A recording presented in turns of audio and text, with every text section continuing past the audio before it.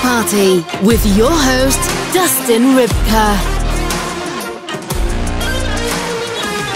Hello and welcome to Sex Party. I'm your host, Dustin Rybka. With me on the show this week, she's a certified sex therapist, a relationship specialist, neuroscience researcher, and an author. She's Dr. Nan Wise. And Dr. Nan Wise knows what goes on in your brain when you have an orgasm, when you feel sexual arousal, when you feel sexual pleasure, right? She knows what that looks like in your brain. How does she know this? Because her and a couple dozen other people climbed into an FMRI machine and masturbated, had orgasms in the name of science to get this groundbreaking research. We're going to talk about that. We're going to touch on polyamory. But really, the meat of this episode lies in how your core emotions, feelings have an overall effect, whether you realize it or not, on your well-being, anxiety, depression, all of the pleasure we have, the pleasure we could have, our relationships with other people, and this crazy, crazy world that we live in where no one has an attention span. How do we combat that? How do we do something different? How do we make better relationships? How do we have better sex? She is going to tell us. This episode is loaded with value. So without further ado, please enjoy my conversation with Dr. Nan Wise. This week's conversation. Dr. Nan Wise, how are you? Welcome to Sex Party. I'm so excited to be here. I am really psyched and pumped, Dustin. Well, I'm glad because I am psyched and pumped. You know, we're psyched and pumped all the time, but more so when we have a guest like you on the show. We talked a little bit back and forth in email. We talked a little bit just now.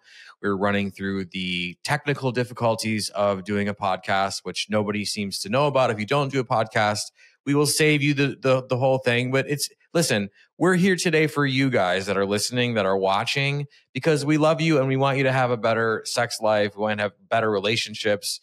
It's a hard sell out there. It's a hard world out there. So we are here to make it easy, but we just want you to know how difficult it is sometimes. Okay. So with that being said, for the people who don't know you, they have no idea what's going on. They already don't like me because of the long introduction, right?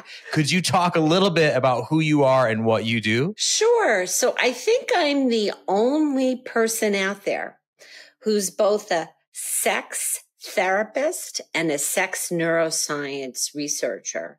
And then add like a triple threat. I'm a relationship specialist, and I've been at this for a long time.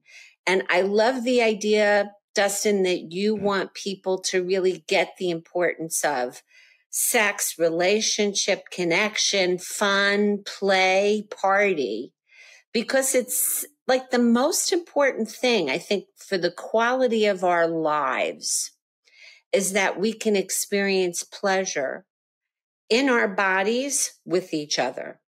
And this is a very challenging time. We know that the younger people, Gen Z, are really having a very hard time. And I talk about this in my book. I'm author of Why Good Sex Matters, Understanding the Neuroscience of Pleasure for a Smarter, Happier, and More Purpose-Filled Life.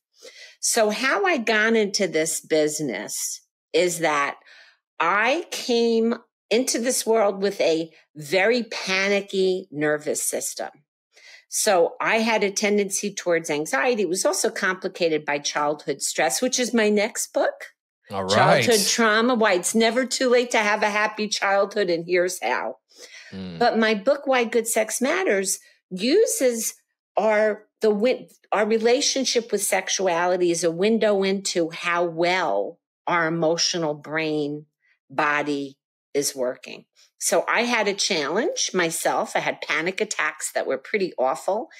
And my whole career has been a personal and professional journey to figure out how I could work my own nervous system better, how I could have a happier, more productive life. And I've done pretty darn good. I mean, when I think about what I've accomplished in my life, there's no way that I had the map that I was going to accomplish what I did. And I was in the midst of all this able to create a relationship that is 50 years old. It's unbelievable that I could be in a relationship for 50 years. It started in high school, and we have 2 children and we have 5 grandchildren. Wow. So my whole purpose in what I go out there and do for people is teaching them how to work the brain mind better, and with the goal of creating more balance in our emotions and more pleasure in our relationships, including our sexual selves. Okay. So this is my mission. This is what gets me out of bed every day. And I can't say it's always been easy, but I will tell you that working on myself, my credibility story, in addition to being able to go back to school at the age of 50 and do a PhD in neuroscience, which I never thought I could do. By the time I wrote this book and I went on the Today Show, which was the week that New York shut down with COVID, talk about a book launch. I was able to not only not have public speaking anxiety. I went on that show and I had such a good time being interviewed by Maria Shriver. And there was a wonderful gynecologist. We were talking about the importance of women's pleasure. And then we got hijacked by this shit show of COVID. And it's just been one thing after another. So I love to talk to people. I love to get people curious about their own capacity for having a better relationship with themselves, and then creating sustainable relationships in their lives. Being able to have sustainable relationship. I'm not saying you should, marry somebody and stay married for the rest of your lives, because, if it's not working, it's not working. But what we can learn is that we human beings can connect with each other and learn tools so that we have more effective relationships. And the more effective we are in relationship, the happier we're going to be. So this is not like pleasure is a luxury. The pleasure signals that we get are really meant to work with these embodied emotions to move us toward things that we need, towards things that hopefully feel good and are good for us, which is a whole other story now, how we've gotten hijacked by faux pleasures and away from things that are destructive to us. So the healthy hedonism, things that feel good and are good for us, connection, play, going deep with people, being connected with ourselves and each other is so important for long-term well-being. For our physical well-being, not just our emotional. It's all one thing. Right. And I feel like, a lot of people miss that point that when you're in a relationship with someone or you're looking to be in a relationship with someone, that pleasure is a big component of the relationship. And it is important, not just because somebody wants to bust a nut or get off or, squirt or whatever. I could go on forever with the different names for it and the actions. Right. But I think people forget just how important it is for yourself and for your partner or partners in a day-to-day capacity. I think that they just think, well, it's hot and heavy in the beginning and then we lose the spark and, maybe we, do this or that to bring it back. I mean, could you talk a little bit about maybe just right here at the tip of the iceberg, right? Just like how important it is to enter a relationship, be in a relationship and realize that your pleasure and your partner or your partners, if you're in a polyamorous situation, everyone's pleasure is really, really important to the actual fiber of the relationship. Relationships need to be rewarding and reinforcing. And we need skills to be able to navigate that. So in the early phases of relationship, there's something called new relationship energy, and it's actually a chemical explosion in your brain. And nature wired us to have that kind of experience. Often in new relationships, it gets our attention on the partner, and we're obsessed with the partner. When that goes sideways, it can be a place of a lot of pain when we ruminate and worry and all that. But that time period, which is about 18 to 36 months, when you are so jazzed up, you think about the partner, you want to be all over the partner. That is designed in a way to help us focus on that person enough to do the work of bonding. And bonding is, are we on the same page? Do we have the same vision for our lives? Are we compatible, both in and out of the bedroom? And what bothers me, and I wish I had 1 penny for each time people say to me, I'm not in love anymore. My head wants to explode. When they're talking about being in love, they're misidentifying the new relationship energy with love. It's infatuation. It's not being in love. What they are is they're in lust. So when that goes away, what we need to concentrate on is all of the good things that we can bring to the partner. Now, I'll tell you a little bit about polyamory. Would you be surprised to know that I was one of the first people going out and being transparent about my own polyamory at the time, my husband and I?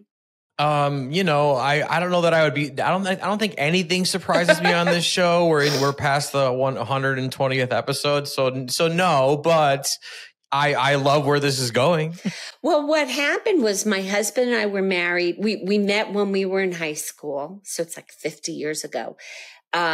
We had basically about 20 years of monogamy from the time that we were in our late teens, with a couple of exceptions when we were away at school, when you live in different places. But anyway, we realized that we had the capacity to be able to connect with other people. And we actually got connected with another couple. And they were the ones who were sort of like driving that energy. And my husband and I were like, is this really a thing? The word polyamory did not exist back then. They called it basically swinging, because swinging can also encompass anything from, people just in it for the sex to people who have long-term relationships. They didn't have the word polyamory. Right. So what I'd like to say is there's lots of ways that you can do healthy relationships. It's not just one size fits all.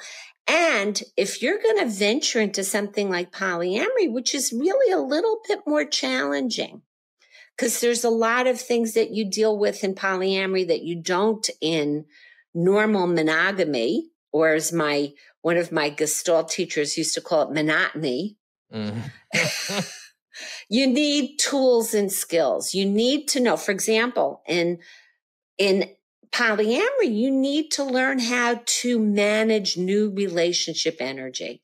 So you're not just going to run off with the shiny new person who shows up. The way I know there's a million different ways people think about polyamory, and they probably haven't even heard of me, although I was one of the first people that would go out as a psychotherapist and talk about it on TV programs and stuff, because it used to piss me off that people made assumptions that there was something wrong with my marriage because we opened it up. There was something wrong with me as a parent. People made a lot of assumptions. So kind of coming back to the importance of relationship is like realizing that you can learn how to navigate when you lose new relationship energy, because that will happen. We habituate to each other. My heart does not beat fast every time my husband walks into the room after 43 years of marriage. However, if you have the tools and skills to be really committed to being deeply honest with your partner, really, really practicing, really telling the truth about what you're thinking, what you're feeling, what you're doing, really being connected to another human being requires skill sets to learn how to manage your own emotions and how to be able to hold the space for your partner. And when you have a bunch of partners it can get pretty complicated. Yeah. So what I say about polyamory, it's not for the faint of heart. Some people get into it for the wrong reason. They're like, oh, I'm not really cut out for one relationship. I'm really polyamorous. Well, you know what? You need relationship skills. Even lab rats need relationship skills to get laid. Yeah.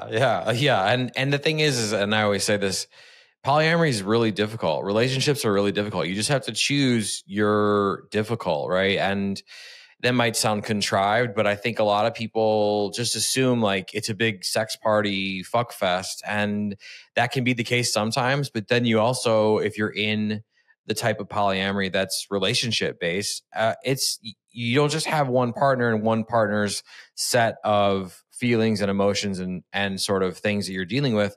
Now you've got multiple and they have multiple too. And so it can get very sticky. I want to ask a lot of things, but what I want to ask first is what drew you and your husband to the polyamory to try? Was it something you just wanted to try? You guys were curious? You guys were bored? I mean, what happened? That's a great question. I think it was a combination of two things. Looking back on this, so we were this is 30 years ago when this started in our lives. So looking back, I think it was a combination of, we'd been through a lot. We had gone through creating the relationship. We got married. We had a family. We had dealt with, my son had needed open heart surgery. There was a lot of stress in our lives. And we're living in the suburbs and we're not feeling very connected to other people. So we found like going out for dinner and talking about the marvelous food, or, like, oh, I just bought this car. And my husband and I were bored to death with that kind of stuff. We had our old friends, which, like my high school and my grammar school friends. Well, we met a couple, and we actually met the couple through my daughter when she was in kindergarten. Her little friend had parents, and they pursued it with us. So they were like kind of the doorway. And I think we actually kind of fell in love with them. We definitely had new relationship energy with them. I wanted to contribute to their lives. They were struggling with the relationship. They were having issues with their kids. I thought like, wow, this is really cool. First of all, I can have sex with this guy and my life didn't fall apart. My husband could have sex with her. Sometimes we'd have sex all together and, we were okay. Nothing terrible happened. It kind of gave us a feeling of possibility. Okay. So, like once an acorn becomes a tree, you can't really go back into the acorn. Right. So after that relationship ended, my husband and I, both of us have been like the kind of people who are interested in human development and growth. And so we were kind of enjoying the fact that we could be deeply connected on lots and lots of levels with people, to be intimate emotionally. Plus we could have sex. And it was so much fun to explore ourselves like that. Did you find that it strengthened your relationship with your husband, or were there, I mean, I guess that's the question. And then I have a follow-up question. It can strengthen the relationship if, and this is a big caveat, if you do the work. So regular monogamy, there's sort of assumptions that you make, that you don't have to work so hard at. In polyamory, when you have all of this like new relationship energy and you have temptations and you need to be able to learn how to ground yourself enough and be committed. And I'm going to say this about relationship. I love doing relationship coaching. It's a big part of my practice. You need to be committed to the growth of the partner, not to the status quo of the relationship. I love that because in my relationship now, and it was the first time in my life, and maybe I was a shitty boyfriend, right? Or whatever. But it was the first time in my life that I was with a partner when her and I got together, that the idea of her being successful, being more successful than me even, and her and I standing in the kitchen, I would have this fantasy. It was almost a sexual fantasy of like her telling me, about her day and like where she's headed in her life and this and like it just fucking like made me horny to see her successful in my mind, and she's already successful on her own, but that was a big piece of it because I'd always fantasized about having a partner instead of a girlfriend, right? So you're committed to each other's success and growth. Yeah, exactly. And sometimes all that means is that you just listen. And if you're asked to give advice, you give advice or whatever. And then sometimes it's just being there for the other person and caring and not trying to be the one who's controlling everything. And so I totally get what you mean by you have to be committed to the success and growth of your partner if you want a successful relationship. And I'm assuming, since we're on Sex Party, right, that can mean sexually too. Yes, that can mean sexually too, if you guys are on the same page.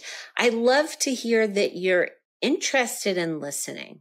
One of the big issues I think that we're having culturally across the board is the rush to judge. And people have the shortest attention span. They're always on their phones. I write about this in my book, which hijacks the brain in a bad way. If you can really hold the space to listen to your partner. In fact, my husband and I are in the middle now of developing content, a training series for people, video series on how to do what we call core listening all the way down and holding the space for your partner to actually hear themselves. So instead of the rush to judge, the rush to influence, the rush to control, and a lot of people are trying to control because they're coming from, as I write about in my book, a lot of inflammation in the defenses. Very, very afraid, panicky, sometimes hot-tempered, Right. So the ability to, as a human being, to tolerate our own feelings, which essentially are really embodied. That's the point of my book. We have 7 core embodied emotional systems that serve as our instincts to go into the world to meet our needs.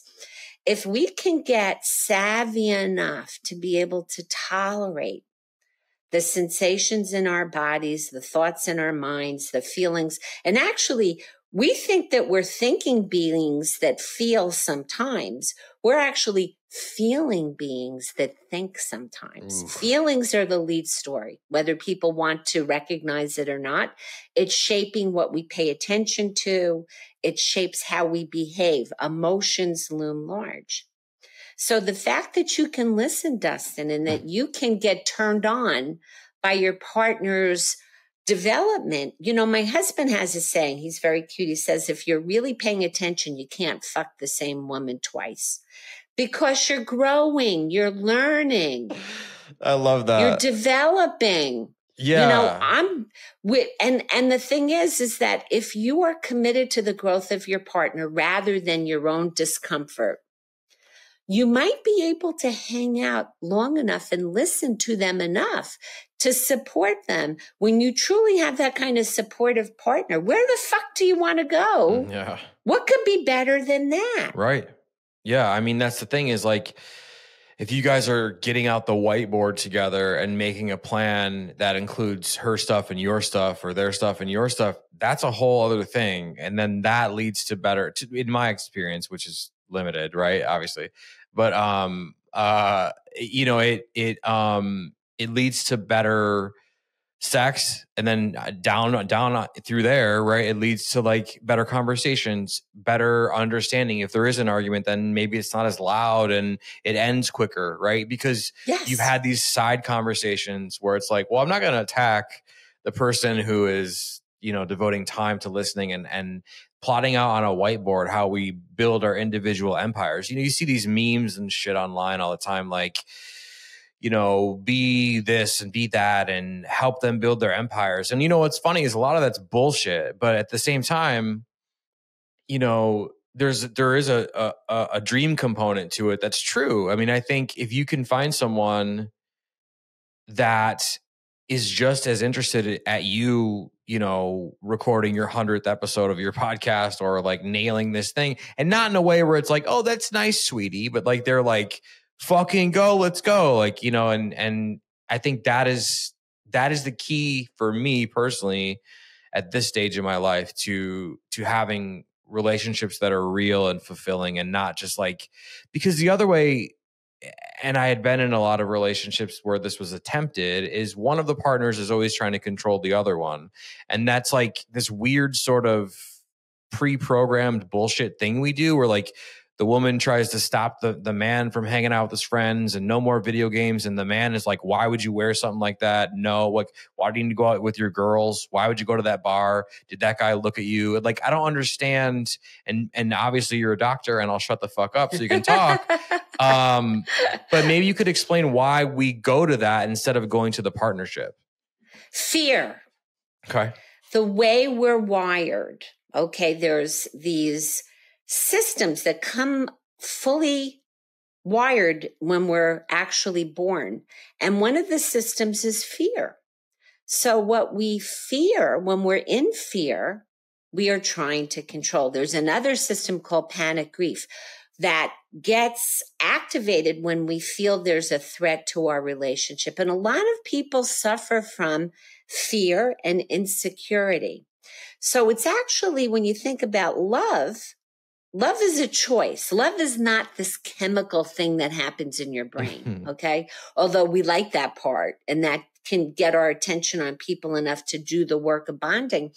Love is a choice that we can choose to be committed to the partner's growth. We could think about the keen interest that people have when they're first dating, right? Mm-hmm. What if we learn the skills to think about, instead of having a relationship, which is, we negotiate it and then it has to be that way.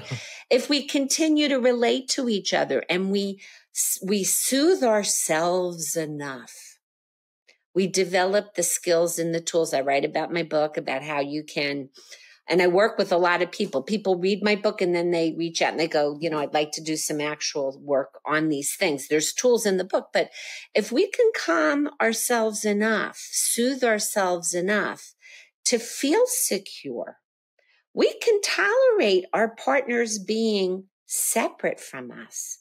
And when people are separate from us, they're really interesting. Yeah. The separateness, we really want to feel connected and separate. And people that have that secure attachment style, or who develop that ability to do it, then they can hold the space for their partner to really be a separate human being and get to have agency and autonomy. So they're not choosing from fear. They're making a conscious choice to be loving.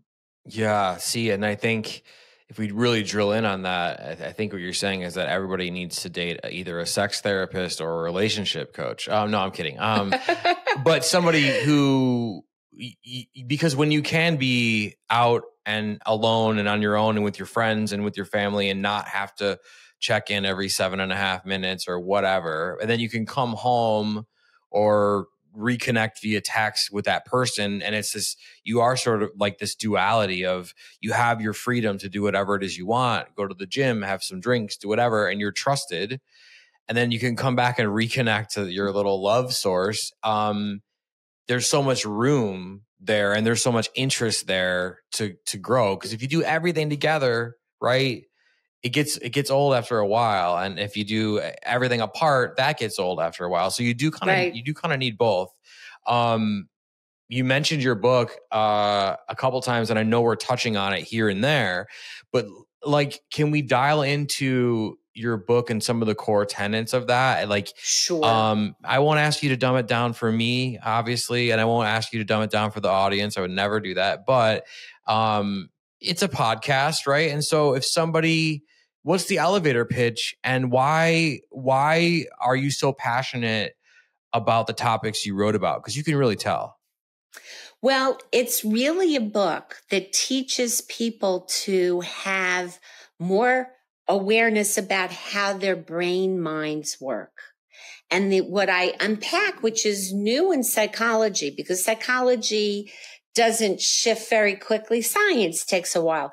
There is a guy, Jaak Panksepp, who's actually mapped out the circuits for emotions. And these are circuits that mammals and many other animals come pre-wired to have. So if you can understand your own wiring better, you can operate it better. So what the book does is it uses our relationship with sexuality as a window into our emotional brain, our overall working brain, and gives us tools to understand. Like when you say not everybody can, hook up with a relationship specialist or a sex therapist, but if you can find a conscious partner, there are people out there who are interested in learning about themselves and developing as people. Conscious partners are the kind of people who can have successful relationships, not necessarily because they read all these books or they study all this stuff. They just have the open mind to listen and learn with their partners. So in my book, I talk about the pleasure crisis. And I wrote this before COVID. It's only gotten worse. We are suffering from an epidemic of something called anhedonia, which means the inability to experience satisfying pleasures, which is in part due to how we use our attention. So we divide our attention constantly. We're on our phones a lot. We don't actually do things the way that the brain works well. Like the brain is wired to actually respond to having somebody in the flesh, or even like what we're doing now. We're seeing each other. We're talking to each other. We're not in the same room, but you can connect and listen and pay attention to each other. So we're in this pleasure crisis. We have soaring rates of, for once now, anxiety is actually more prevalent than depression. And the digital natives, the phone generation, the kids that grew up on phones are really having a hard time. They are so dysregulated. And if you look at our country, there's a lot of dysregulation going on. I mean, historically, there's always been this kind of craziness on and off. But we are at such a bad place where people are not really enjoying what feels good and is good for us, which is real connection. People just aren't even having all that much sex anymore. Right. The sexual recession is real. Yeah, it is. Not everybody is experiencing it. And I hope that people who are tuning in watch this show and listen to the podcast because they are aligned with the idea that sex feels good and is good for you. Mm-hmm. And being sex positive and having an open mind is a great way to move through the world. So my book is really basically like a guide for people how to work with their brain minds more effectively. And putting a focus on pleasure is a very, very important piece of working the brain mind well. No, I love that. I mean, and I love that you wrote about something that's happening in real time almost because, what happened, because I just had someone on the show and she was also a sex therapist, and we talked about how we are having less sex since the pandemic overall. At the same time, there's like sex parties and polyamory and kink and BDSM that seems to be going up while sex overall is going down. And I guess the willingness to talk about those things. So again, giant question, and you're in a cannon about to be shot out over the water, right? So like not a lot of time to save the world here, but where are we headed if we stay on this path? We need to be in our bodies. If we're not paying attention to our bodies, we're not going to be good citizens and good partners.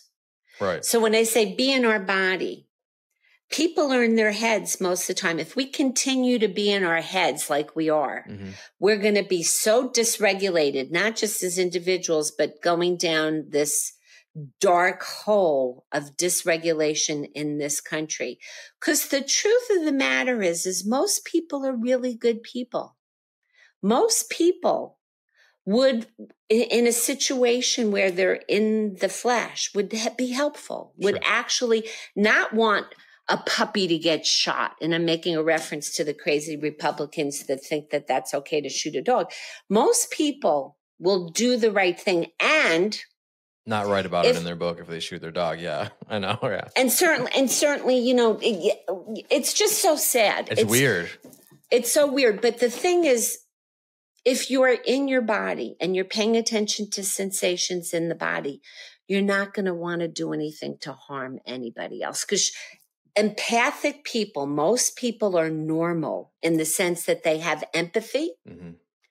They're going to feel uncomfortable making somebody else hurt.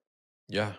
So I think that the key to all of this, whether it's sex, relationships, politics, is to be focused on being tuned into your sensations in your body enough to be able to regulate your emotions and make good choices and good decisions on your behalf and toward the collective. Sure. No, I mean, great worded advice. Great advice, right? Let's bake it down till it's just a syrup like all over the place. Let's give a real example. Where do I come up with this stuff? But sometimes I just like surprise myself. And that's the best part. No, but like how in a real world example, say somebody is out there, because a lot of times I find myself scrolling Instagram and TikTok and I'm like, I don't even want to be doing this, but I don't even know what else. I'm like compelled. I'm addicted. I'm like, you know what I mean? And I catch myself and usually try to reel it back in. But let's say there is someone like me out there, but let's say they don't have a partner and, you know, they are addicted to social media like the rest of us are. Their attention span is shot. They don't want to read the full email, so they skim it. They haven't been with another person in a couple of years, but they feel that urge to connect with somebody sexually, emotionally. They have a fear around it because of the pandemic and politics and people shooting their dogs and like whatever, right? And TikTok and the smiley face serial killers, we'll just throw them in there too. But they're nervous, they're freaked out. You want them to be in their body. What's a real world example of a starting point where they can start to really kind of from step one? Step one is to notice that you have a body and your body is breathing. So my work, and I write a lot about this in the book, the first thing that people need to learn how to do is to be able to have an influence over their nervous system. Most people, most of us, most of the time are living in flight or fight or freeze. And, you know, look, we all look at these things. There are people who get paid a lot of money to make this addictive. So what happens is this kind of stuff gets its hooks into the places in your brain that are predicting rewards and are predicting your behaviors and are actually getting sort of hijacking what would ordinarily be the seeking desire to connect with another human being. Mm-hmm. So the first thing I would say to anybody is take a moment, put your phone down just for a little bit and notice that you have a body. For example, feel that you're breathing. And something as simple as making your exhalation just a little bit longer than your inhale. So if you're breathing in 1, 2, 3, 4, you're exhaling 1, 2, 3, 4, 5, or maybe 6. What that does is it gives your body the message that you are safe. So a lot of what people are responding to is feeling fear, feeling distress, and kind of hooking into social media as a way of feeling something, you know, kind of connecting up to something that puts itself in the place of what we would be having if we were having real pleasures and real connection. Right.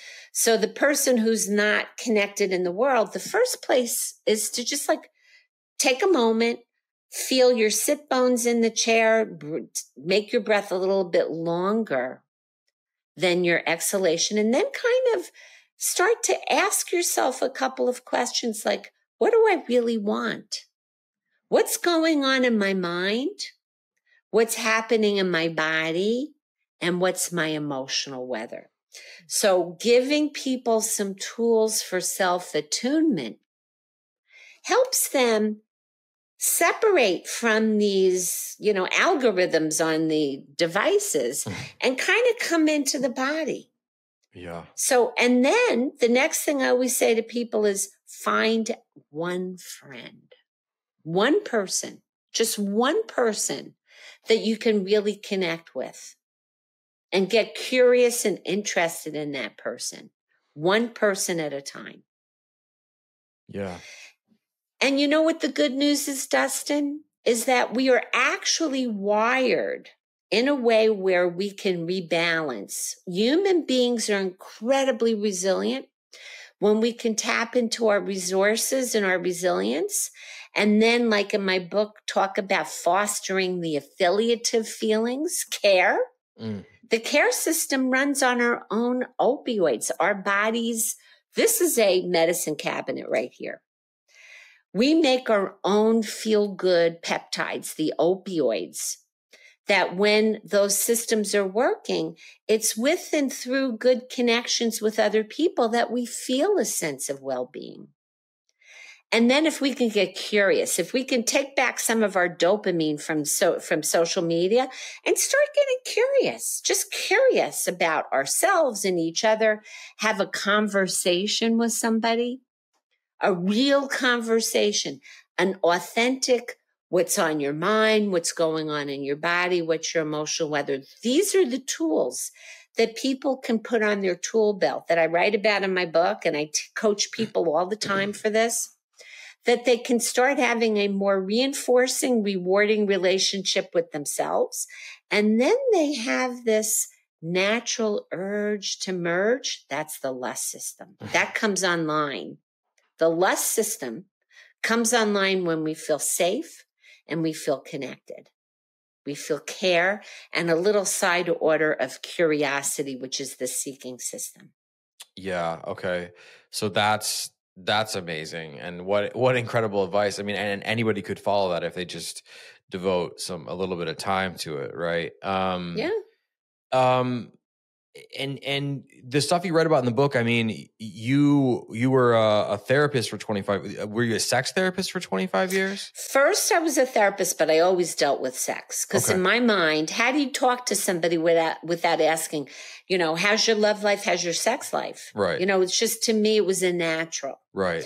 So then I got trained as a sex therapist. And when I was 50 years old, I had the pleasure of meeting Beverly Whipple, who was the lady who named the G-spot. Nice. And she was doing some work with Barry Komisarek down at Rutgers in Newark. They asked me to join them. And my husband, who was so gracious, because I used to help him, we had his law practice and my psychotherapy practice in one big office. So I said to him, sorry, honey, kids are gone.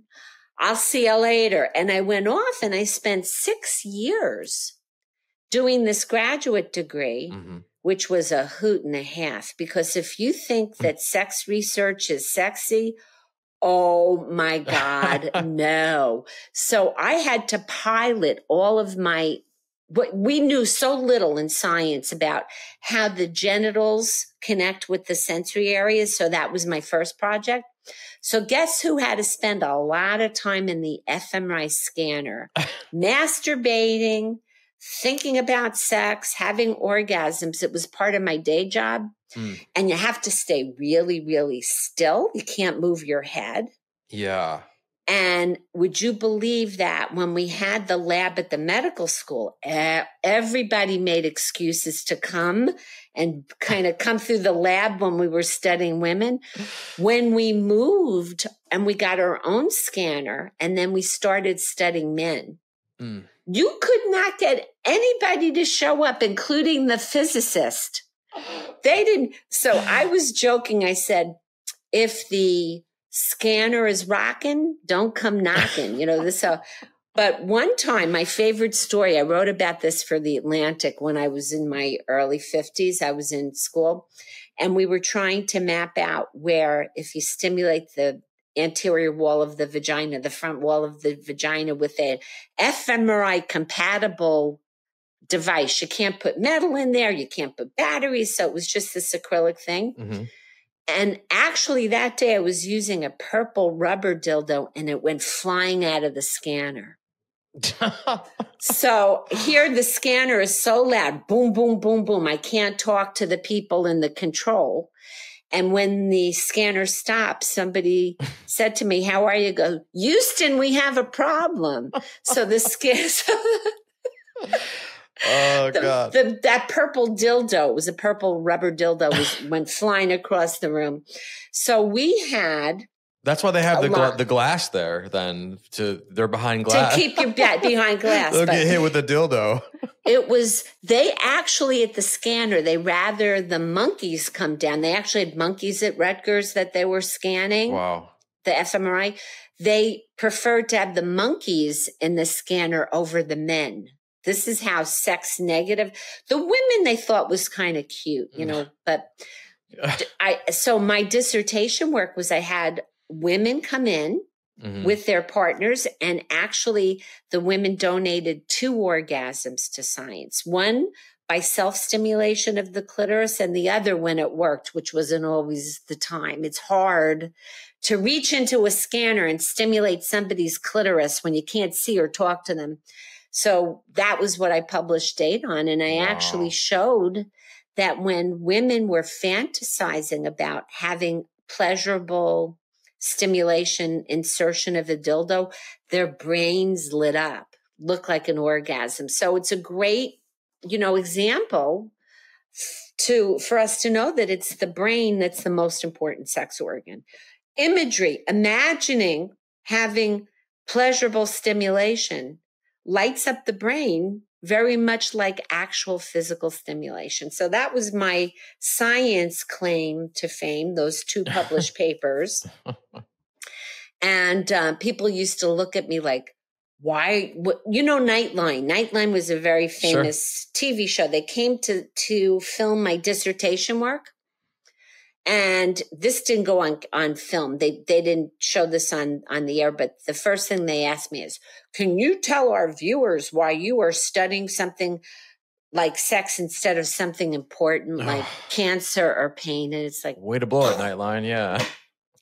Well, they edited that out actually, but it was like kind of like you're always working against the tide. I probably don't have to tell you because you see that out there that people dismiss or, here were these grown professors in my department when I was talking about my participants, the women that came to donate the orgasms. Somebody said, "Are those women exhibitionists?"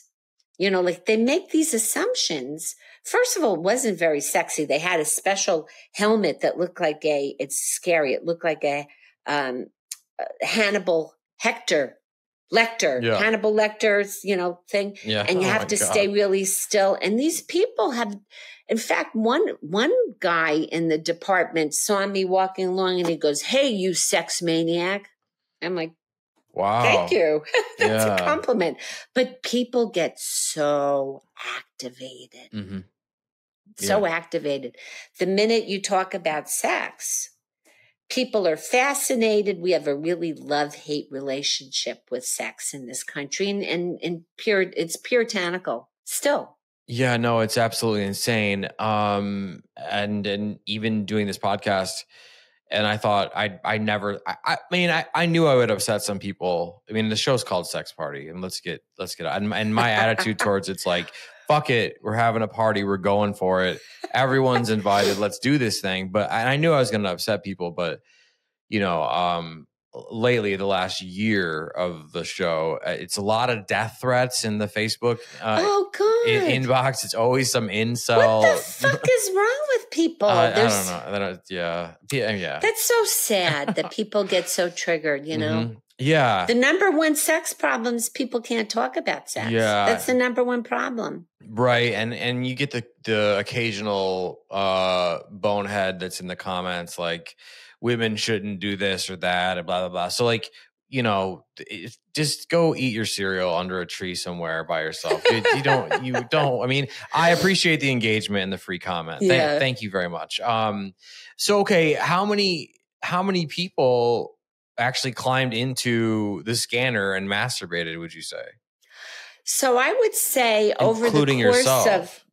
Well, you always have to pilot your own Right. studies because you work out all of talk about like the things that can go wrong, except when things go wrong, there's this huge magnet that can take something like metal and pull it in, you know, and kill somebody. So you have to be real careful. Yeah. So I would say I had at least a couple of dozen people that I personally scanned, probably closer to maybe 40 over the time, because sometimes we were changing the protocols and we couldn't use the data. Sometimes the machine broke down. Sometimes the person didn't have an orgasm.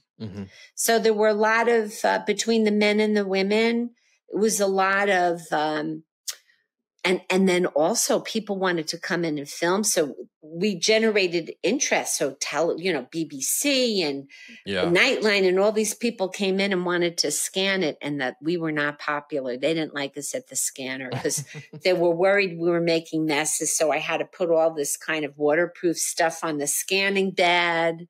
And they're worried that the guys were going to get Vaseline on the controllers. Oh my God. There were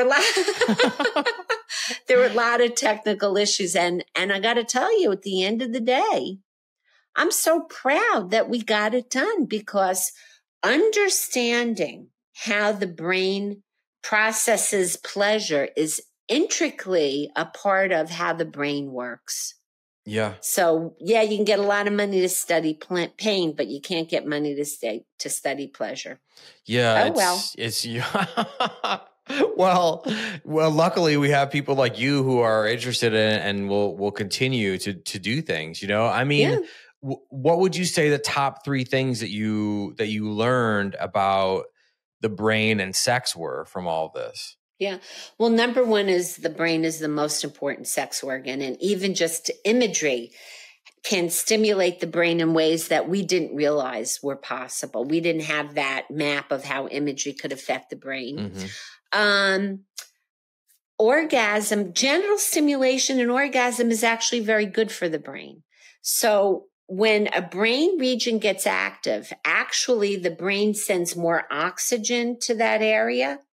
That's how fMRI gives us a signal that we can measure, because oxygenated blood has a different magnetic quality than unoxygenated or deoxygenated blood. Sure. So what we found was that there were so many areas of the brain that kind of got enrolled and got lots and lots of blood flow and participated in the build up to the orgasm and then the release.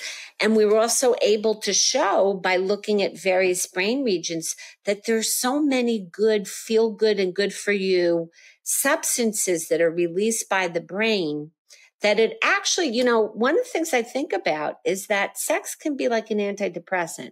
Now, I'm not telling people to get off their antidepressants. I would never do that. But one of the things that we don't really realize is that because the brain is its own kind of pharmacy, if we're kind of having a rough time, if we're going through periods of anhedonia or struggle or stress, something that could be a mood elevator and actually also increase testosterone is masturbating.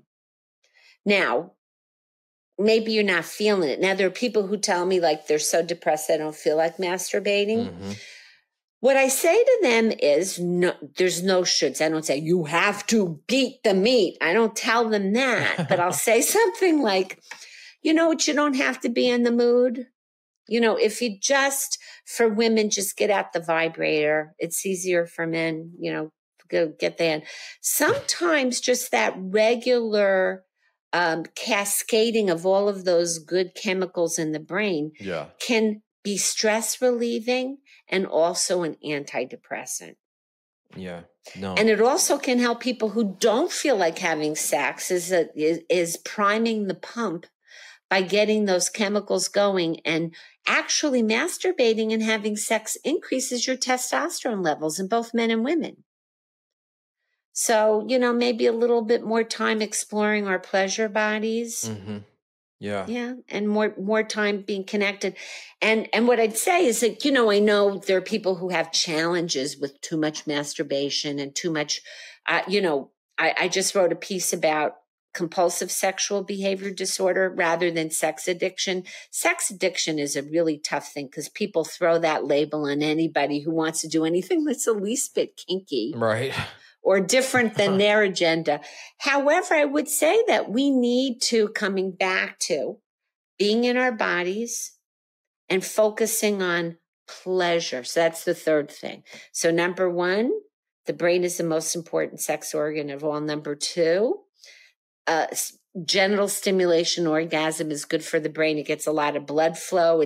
Somebody wrote in one of the pieces about better than crossword puzzles or Sudoku when they were talking about our research.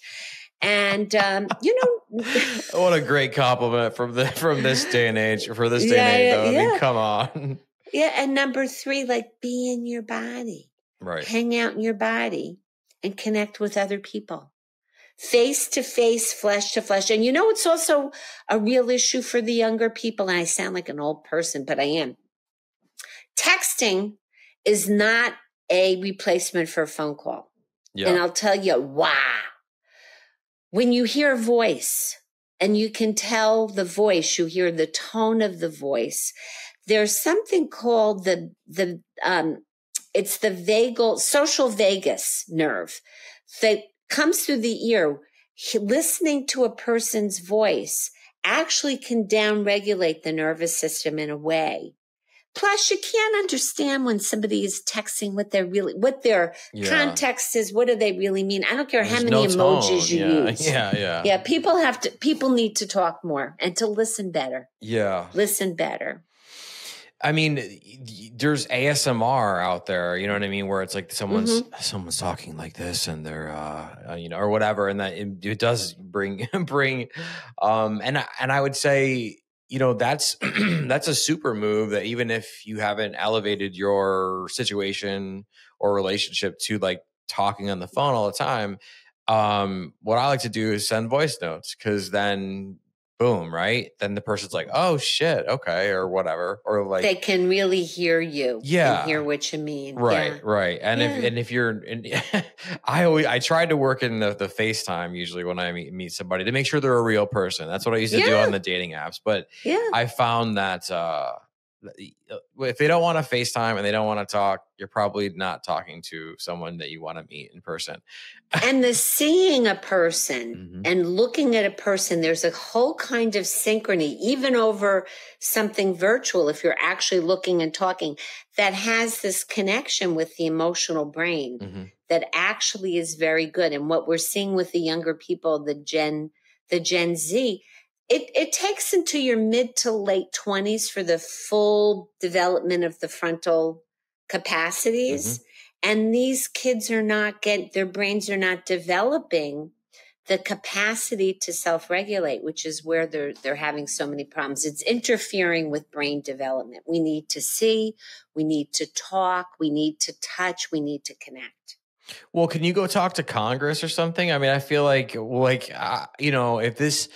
if this generation is really headed off a cliff in that way, where now we're gonna put on the headset and we're gonna put on the gloves, right? And we're gonna go and have sex with artificial intelligence, things that we create or whatever. I mean, it does feel pretty doomy here right now, Well, here's the good news again. Like I said, most people are pretty good. And the next generations, as much as some of them are impeded and hobbled to some extent with technology, there are people who are already trying to work around and solve this. Right.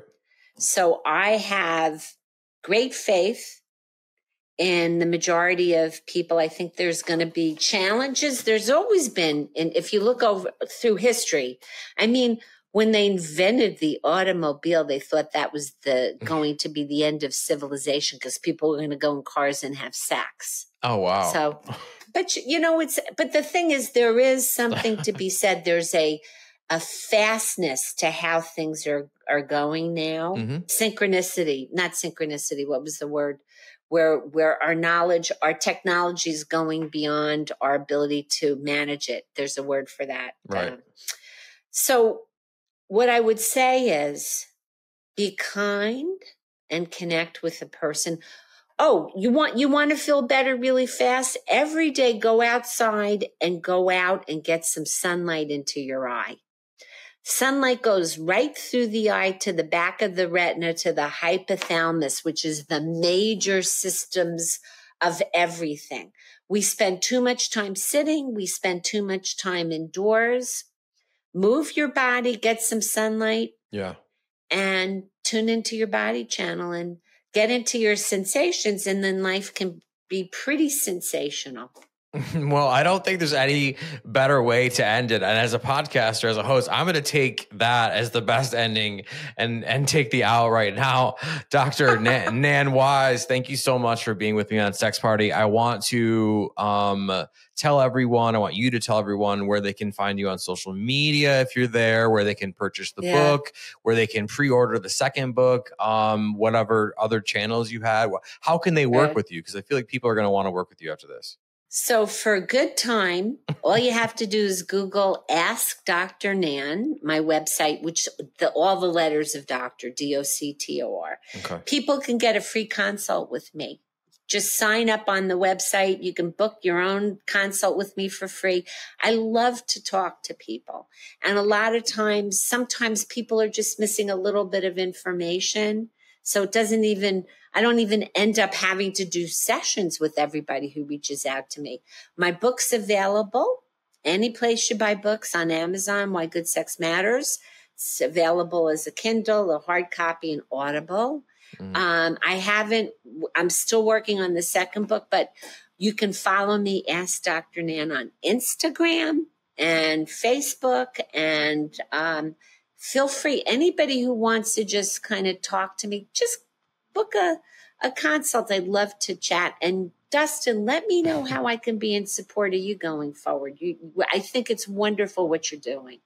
Thank you so much. Seriously. No, it means a lot. Seriously. I think it's wonderful what you're doing. So thank you. I will make sure everything is linked below. We will funnel a bunch of weirdos. Just kidding. I'm just joking. we love the weirdos. I'm the weirdo. I have the best job in the world. I get to talk with people about their intimate. They privilege me with trusting me enough to tell me about the intimate details of their lives. And it's just, my heart. And, it's so nice to know that most of the time, the vast majority of people who reach out to me really are just looking for a little guidance. I have the best clients. I have the best followers. And I love connecting. So thank you for this opportunity. Oh, thank you. It's my pleasure having you on. I was just kidding about the weirdos. I love the weirdos. We're all weird. We should stay weird. And I think maybe you can help us stay weird. So weird is wonderful. It is. It really is. Weird is wonderful. We want to be encouraging people's ability to celebrate their authentic selves. Yeah, the weirder the better. Normal is so boring.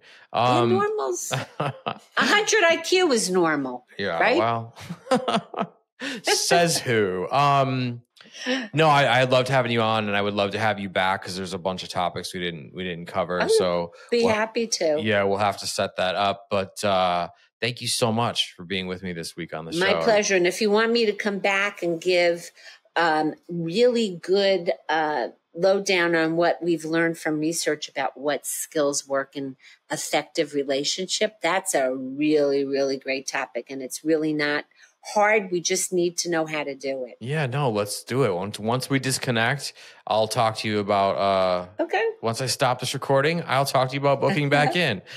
All right. Thank you so much. Peace out and over. Thanks for having me, Dustin. See you soon. Big thank you to my guest, Dr. Nan Wise, for being with me on the show this week. Go show her some love and appreciation. Go follow her on Instagram. Facebook, go buy her book, book a consult with her. It's free. Chat with her. She's lovely. She's incredibly smart. And I think she's doing a lot for sex and sexuality and health. If you're loving guests like Dr. Nan Wise, you want to see her again because she will be back, but you're just loving Sex Party and you want to keep appreciating the show, what can you do to show some devotion, right? If you're listening to this on platforms like Apple and Spotify, you could leave a rating, you could leave a review, sure. But what you really want to do is you want to make sure you're subscribed to the show. That way you get a new episode every single Wednesday and you don't miss out on all this awesome shit, right? If you are watching on YouTube, I love you. I see you. I appreciate you. If you are watching on YouTube, would you climb into any kind of mechanical medicinal machine like an MRI machine and masturbate in it in the name of science?